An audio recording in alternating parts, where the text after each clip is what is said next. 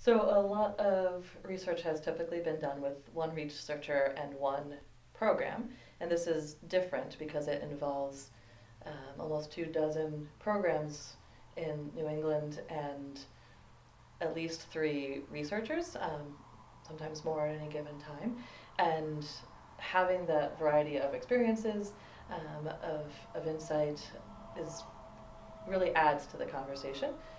Really creates a more in-depth understanding of the challenges that we're all experiencing, so we can find similarities and create research and program evaluation that works for everybody and isn't just particular to one program. And what it also allows us to do is to, we have different people at the table.